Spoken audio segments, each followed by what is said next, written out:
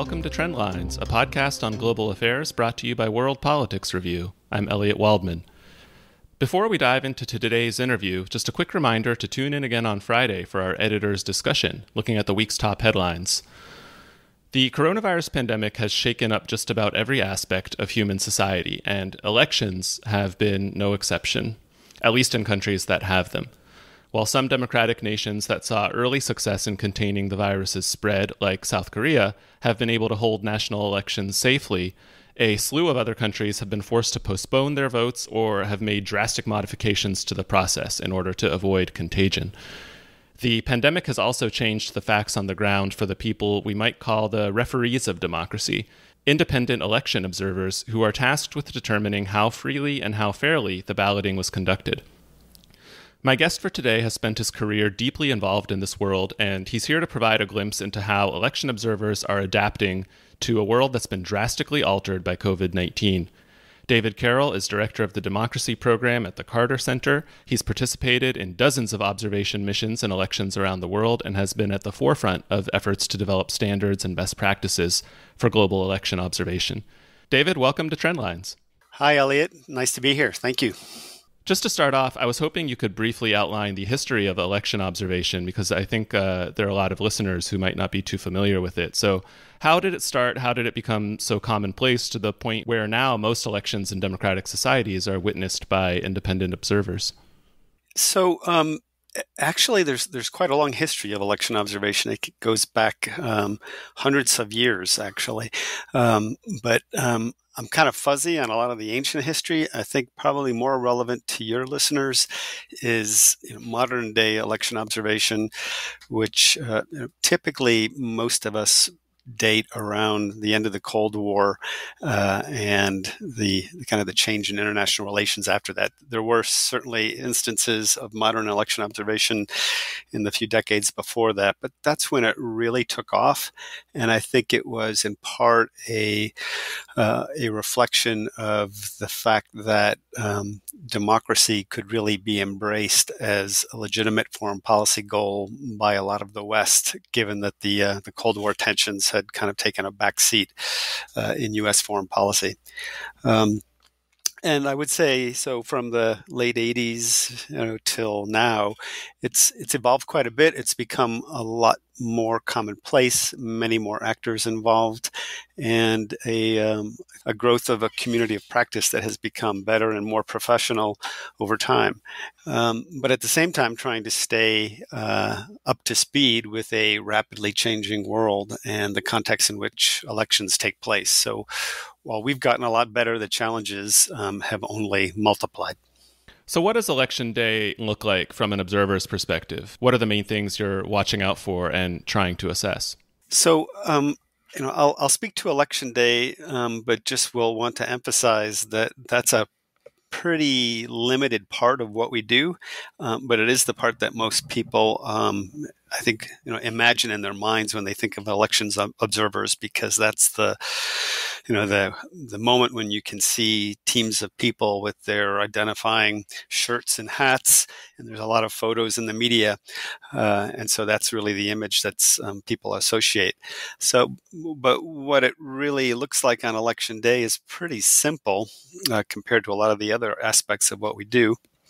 There's a standard questionnaire checklist that is developed for the country at hand, derived from a kind of a generic standard checklist, and it really incorporates some of the specifics of the country and the election process that we're looking at. But it entails, large numbers of what we call short-term observers. They're there for a week to 2 weeks at the most. And on Election Day, after they've been briefed and they've spent several days in the areas around where they will be deployed, they are going around to polling stations throughout the course of the day, filling out that standard checklist, and it asks a wide variety of questions about the environment in the polling area, immediately outside the polling station, inside the polling station, what the process looks like. Is it following the established legal procedures and electoral regulations? Does it meet key internationally recognized standards for an election with integrity, and what kinds of persons have access, importantly, to that polling station. Most importantly, are party agents from the main candidates allowed? Are independent observers allowed? How transparent is what's happening at that process? And are there any other signs that are worrying in any way about how the process is administered?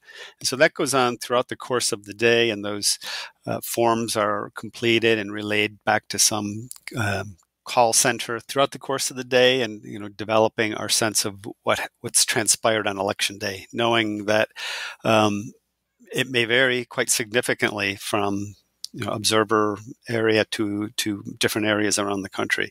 And that's just election day. I don't know if you want me to go into election night and the days that follow that. Well, I was also hoping you could talk about the lead up to Election Day, the campaigning period, because I would imagine that plays a pretty significant role in determining whether an election was conducted freely and fairly. So maybe you could talk a little bit about that, and then we could get into the election night and the aftermath. I'll actually kind of go back to the beginning for us, because there's quite a bit before the campaign period generally too. We start, first of all, we have to be invited and accredited by whatever is the appropriate host country authority. Typically, it's an elections commission, but it might be some other arm of government. A foreign ministry might be involved, so that we are there with the expressed acceptance of the host country, and generally widely welcomed by the major political forces that are contending the election. We don't think that we can be effective if there's a major political force that really objects to our presence, either from the government or the opposition. So we try to be there with that kind of basic framework. In an ideal world, if the circumstances will allow, we are starting a field operation many months before Election Day. We tend to try to be on the ground at a minimum of 3 months before an election, if possible. But there's been occasions when we've been there 6 months, even 9 months or a year before an actual election, sometimes because election dates have been delayed and we end up being there for quite a long time. But that mission will start with a core team of experts who will be doing a lot of analysis and meeting with key stakeholders from the parties, civil society, other international groups and citizen groups that might be involved in some way or other related to the elections, and trying to just really deeply understand the full context that the elections will be taking place in. In addition to the laws, we'll look at other preparations that are being made by the election administration, how they are preparing for holding the elections, their selection of voting locations, any process that is underway or completed already on voter registration and identification of voters, plans for activities that relate to voter education.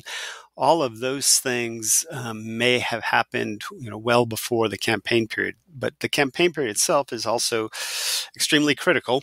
And during the campaign, which may be as short as 30 days in some countries, in some countries it's less regulated. We usually have a team of long-term observers who are on the ground months before an election during the campaign period. And they will be traveling around the country and observing both campaign activities and the conditions with which they're held. Say, for example, are there any obstacles to having rallies organized?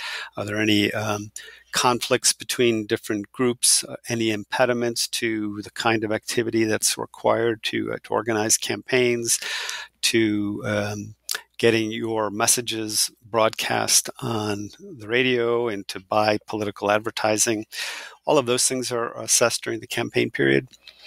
Quite often, what turns out to be a particularly important issue is if there's any obstacles actually in the law, or that the government may have used to prevent certain persons from running, and so that may become a major problem before a campaign even starts. If there's laws or other legal actions that take place that make it impossible for some candidates or possible candidates to participate.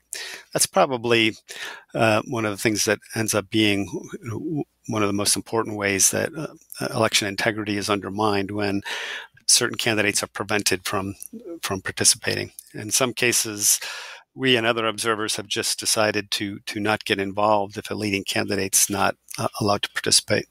So what happens after polls have closed? Ballots are being counted, results are starting to trickle in. What kind of role do election observers play during that period? So from the close of the elections until a declaration of final results and ultimately even the resolution of any legal challenges that might be filed can actually be quite a long period of time. But starting from that end of day closing of the polls, now in almost every country, there's immediate counting of ballots at the polling station, which is an important part of transparency.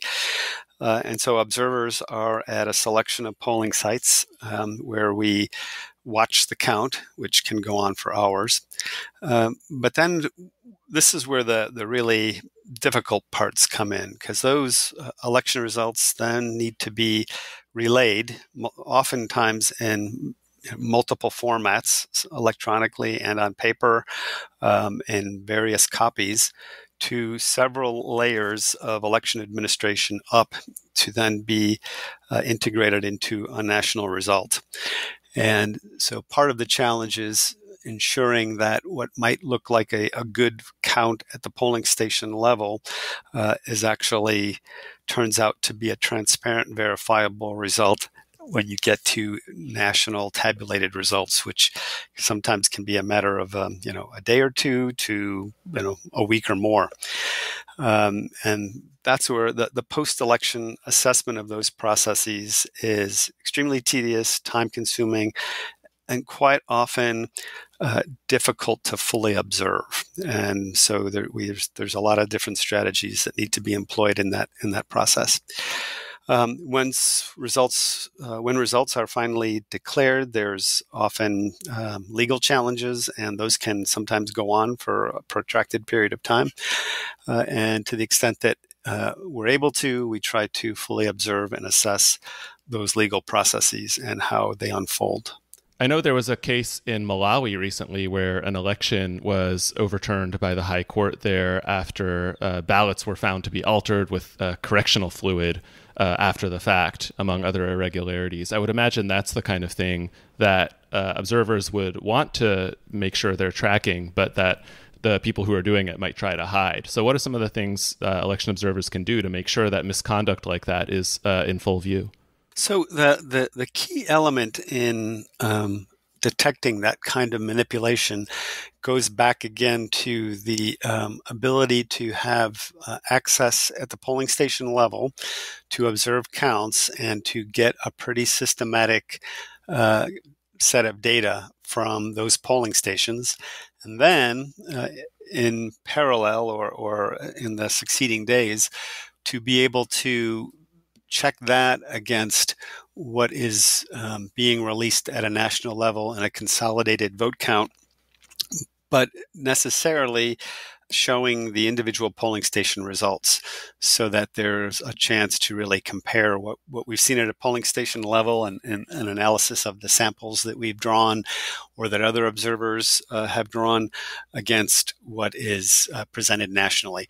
The problems, and that's the unacceptable level of a lack of transparency, is when there's just a total result that's released or a few high-level consolidated results without showing transparently and early in the process what are those polling station level results that are used to generate the national level result. If that's provided, there's usually a pretty good way to detect if there's manipulation that has occurred without needing to see the actual manipulation taking place. If there's enough data there, it's usually quite not so difficult to show that there's been a problem. You mentioned earlier that generally authorities will invite election observers in, and that you all will only participate if there's buy-in from all sides. Tell us a little bit about what's in it for the government as well as for the opposition. What do they gain from having independent election observers participate in the electoral process? So, it varies by country, but in general, I would say that because international observation has developed into being a widespread norm that's accepted and looked to as helping to give a stamp of legitimacy, governments may not always be really thrilled and happy to have international observers there, but they may feel like it's going to be critical or know that there will be political pressure from other actors, maybe international actors, for them to be open to observers. Some countries are really quite happy and confident to invite international observers. It's typically, if there's opposition, it's probably a government that may have some doubts about its democratic credentials, and there may be concerns that they're trying to hide something. So that might be in situations like that. There are sometimes governments that are very hesitant to invite observers, but it really is that extra stamp of approval, of legitimacy, that comes with having an outside group or outside groups that really have the track record of doing credible election observation, that I think adds to the equation for them, that makes it a situation where they're comfortable enough having observers there. Perhaps due to the nature of the work you all do, election observation missions are often politicized. We saw an example of this recently in Bolivia, where the Organization of American States issued some very serious allegations of fraud against the government for the way it tabulated votes in last year's disputed election, in which Evo Morales appeared to have won re-election, but subsequently was ousted from office as a result of mass protests. To the extent that these kinds of accusations are something observers can control, what are some steps you all take to prevent your work from becoming politicized? Yeah, that's a good question. It's, as you say, it's political by nature, the kinds of things that we do, and it's not uncommon for our work to become, a point of contention in a country, given the kinds of political stakes that are playing out. And so I would say it's just about as frequent as not that there's some kind of critique of the observation group's work from one side or the other, just by the nature of the fact that one side is going to lose and they're probably going to be unhappy with losing. So it comes with the job, it comes with the terrain, but the main thing that observers can do is to be as thorough as possible in their work, to really strive to be clear in our analysis and in our methods and how we are gathering data and how we are assessing data against what kind of criteria, and to ensure that we're doing our work with as much integrity as possible, so that there is a recognition that that's an organization that really does credible, independent observation work. And so that's all you can really do, frankly. Well, I guess one other thing that can be done is to regularly be in touch with key electoral stakeholders, so that as part of that work that is done to show stakeholders the methods that you are using and the data that you're gathering, that there's a chance to be interacting with them in some kind of regular way, so that they know your work and they know that you are doing it professionally. Now, a handful of countries have held elections so far during the coronavirus pandemic, and as I mentioned during my introduction, some of them have been able to hold votes safely and freely, others not so much. What would you say are some of the most important takeaways so far about how the nuts and bolts of organizing an election are changing as a result of COVID-19?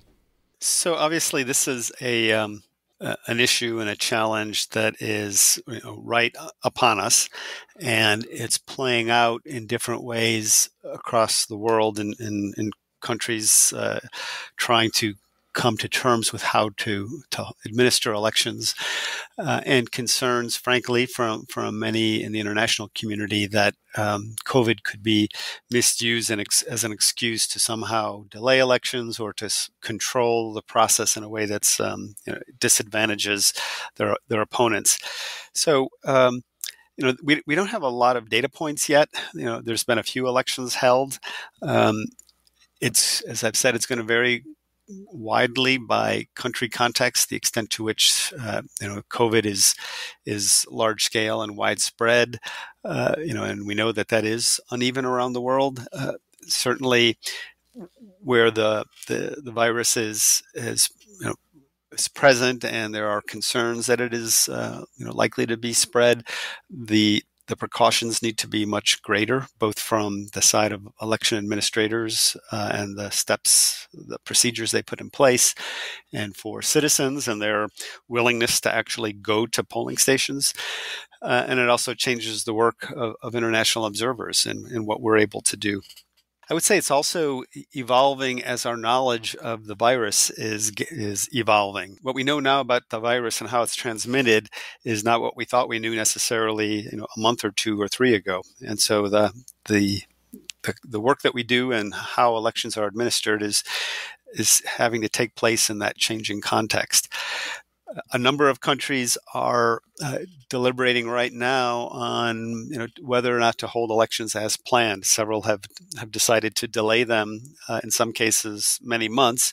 Some have gone to short delays and are developing plans to implement elections and to ensure that there are precautions taken, and that can involve both physical protective equipment and efforts to sanitize polling stations, to ensure that there's greater control of queues and distance between people in lines, and ways to keep social distance, physical distance on election day between individual voters and polling staff. Also, completely different kinds of approaches, such as having more early voting days or spreading elections over multiple days as ways to address the concentration of voters and to try to ensure that there's less opportunity for virus to be spread or contact points to be there. And turning to online techniques so that there's more online voting or other ways for citizens to engage without being physically present, and for election authorities to do more of their work in ways that minimize that direct contact with citizens and election officials. So I would say, in short, again, this is an ongoing challenge, and everyone is still trying to get our heads around how best to confront this. And we're seeing this in elections, like we're seeing it in many other spheres of our day-to-day lives, where it's a constant adjustment in the face of new information.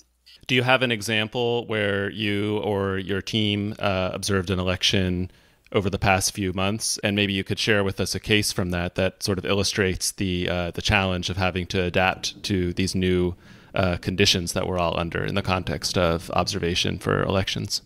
So we haven't had an election observation mission since the outbreak of the virus in any larger numbers. We were observing elections in Guyana in early March as the scale of the pandemic was just starting to become clear, and there were no cases in Guyana by the time that we left the country, and we haven't done an election observation mission since then. We are planning several activities connected to elections this year and early next year. We're looking closely at elections in Bolivia, where we hope to be involved, and those are currently scheduled in early September, I believe September 6th. And it's not 100% clear to us how we're going to engage there, in part because of the virus, but also just other resource questions that we have to deal with on our side. We're also looking at Myanmar, where they just announced elections for November 8th, and Cote d'Ivoire in the fall as well. I think all of these are still subject, even Bolivia, subject to the possibility that there could be decisions to further delay them. We're looking at assessing the role of social media in Ethiopia, and those elections were supposed to be in August of this year, and they've been postponed for probably almost a year now. I don't think we have a date, but it's now looking like next summer. So there's a good deal of reassessing timelines and plans. I suspect that we will need to be doing a lot more analysis remotely. We'll be needing to decide if it's safe for many of our observers to travel in large numbers, or if we'll be limited to only smaller teams, or perhaps in some cases it just won't be advisable to have people, internationals, traveling to observe elections, again, depending upon the context. We will, in all cases, not unlike what we've done traditionally in our work, but an even heightened importance of doing so in this context, we will be needing to do a lot of collaboration and information sharing with other groups that are looking at the elections, including local citizen observation groups. To the extent that they're working and engaging in election observation activity, we would also want to exchange as much information as possible to verify that our assessments are consistent with the assessments that they're finding. To what extent would you say the pandemic is opening up new ways in which democratic elections can be undermined? I'm thinking of bans on rallies to comply with restrictions on movement that could unfairly advantage an incumbent, or the potential for all these remote methods that you mentioned, like voting by mail or participation online, opening up new ways of being tampered. How much of a concern would you say that is? These are important concerns. There's no doubt about it. They're not fundamentally different from the kinds of concerns that we've had in the past. It's just a different set of reasons, but the scale and the seriousness of these make it, I think, a little bit more complicated. There's internet shutdowns. There's trumped up legal reasons for crackdowns or for delays of elections. So the kinds of things that are potentially that happen that could be of concern to us, that are signals of anti-democratic behavior or clamping down on fundamental rights that should be present during an electoral process, they're not new, but it's the context of the virus and the pandemic that we know is actually a real problem. So it's really a question of, are these being used in a way that really is designed to undermine democratic elections? And so that's what we're trying to pay close attention to. If there's a delay, it should be a reasonable delay. It should not be an extended, unwarranted delay. It should be based on an assessment of the degree to which the pandemic is really a concern. Are the activities taken that limit the ability of citizens and others to go out, to campaign, to do other electoral activities, are they proportionate to the risks and the danger of the virus? Are decisions and actions taken around election events and dates done in a way that really is based on objective assessment of the conditions, and also in consultation with key political and electoral stakeholders? Those are probably the overriding questions that we would be paying the most attention to. I think one other element of this that is amplifying the challenge of the last 5 years or so is the online information environment around elections, and the increasing challenges of disinformation and hate speech and harassment online, and the lack of clear transparency about how online content is managed and generated, and spending for online content. And those are some of the challenges that the election observation community has been really focused on in the last several years. How can we do our assessment of that information and how it's generated and controlled, and how the impact it has on an election process? And so we're layering over that this whole question of the COVID pandemic and what are legitimate health concerns that can be weaponized and used in ways to undermine election integrity. So by this point, the virus has been with us for over 6 months, and I wonder if we're approaching a point where electoral commissions and authorities in democratic countries have enough information to go on and enough preparation time to be able to hold elections safely and fairly. You mentioned Myanmar and Bolivia as two countries that have elections coming up. The United States has a big one coming up this fall. Are all these countries ready, or is it going to be something that democracies are adjusting to in the months and years to come? I think, in short, the answer is the latter. We're going to be adjusting to this certainly for the coming 3-6 months, year, and maybe a good deal longer. I think the scale of the problem is such that, again, depending upon the country, there's sufficient awareness of what we're up against.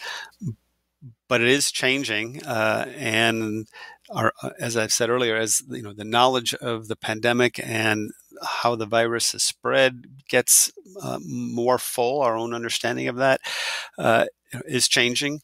And the elections are things that usually take quite a long time to lay out a comprehensive plan and to implement that plan and to make adjustments to those plans and all of the elements that lead up to an election and the procedures and materials involved.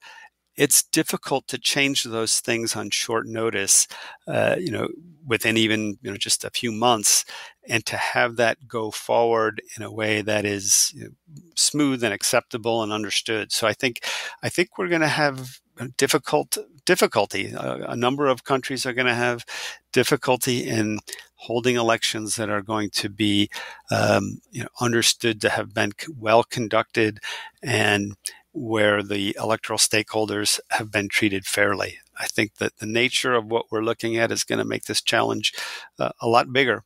And all we can do is do the best we can, and hopefully the countries administering elections will do the best they can. And again, at the end of the day, what's one of the most essential characteristics is to be transparent and open about the challenge and the steps that are being taken to address it, and to be able to really have open conversations and sharing of information about that. David, thank you very much. Thank you, Elliot. My pleasure. David Carroll is director of the Democracy Program at the Carter Center. If you'd like to comment on the discussion, ask a question, or even suggest a topic for a future episode, drop us a line at podcast@worldpoliticsreview.com. Trendlines is produced and edited by Peter Dury. You can follow him and WPR on Twitter. And while you're at it, don't forget to sign up for our free daily newsletter. It's the best way to keep up with what we're publishing, and you'll also get a code for a 25% discount off an annual subscription. To sign up, go to wpr.pub/trendlines. That's wpr.pub/trendlines. Thanks for listening, and tune in again next week.